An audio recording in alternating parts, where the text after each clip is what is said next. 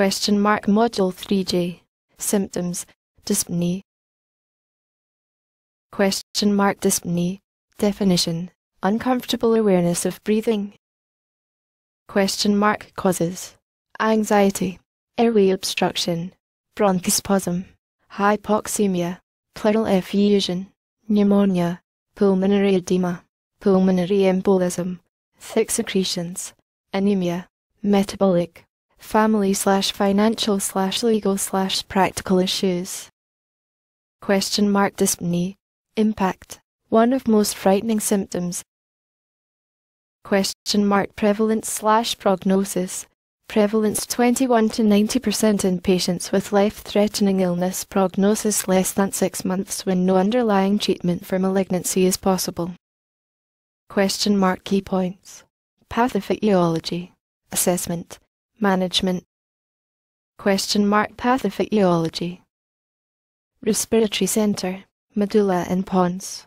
Coordinates diaphragm, intercostal M, accessory M of respiration, sensory input from receptors, PO2, CO2, mechanoreceptors, stretch, irritation. Pathophysiology. Work of breathing, resistance, COPD, obstruction, weakened muscles, cachexia, chemical, hypoxemia, hypercarbia, small role in cancer, neuromechanical dissociation, mismatch between brain and sensory feedback. Assessment. May be described as shortness of breath, a smothering feeling, inability to get enough air, suffocation. Assessment. The only reliable measure is patient self-report. Respiratory rate, PO2, blood gas determinations DONOT correlate with the feeling of breathlessness. Management. Treat the underlying cause, e.g., thoracentesis, bronchial stents. Symptomatic management, oxygen, opioids, anxiolytics, non-pharmacologic interventions. Opioids, relief not related to respiratory rate, no ethical or professional barriers, small doses, central and peripheral action. Anxiolytics, safe in combination with opioids when titrated cautiously. Lorazepam, 0.52 mg POQ1 HPRN until settled, then dose routinely Q4 6H to keep settled. Oxygen, pulse oximetry not helpful, potent symbol of medical care, expensive, fan may do just as well.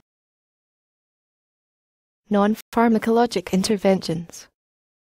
Reassure, work to manage anxiety, behavioral approaches, e.g., relaxation, distraction, hypnosis. Limit the number of people in the room, open window. Non-pharmacologic interventions. Eliminate environmental irritants, keep line of sight clear to outside, reduce room temperature, avoid chilling the patient. Non-pharmacologic interventions.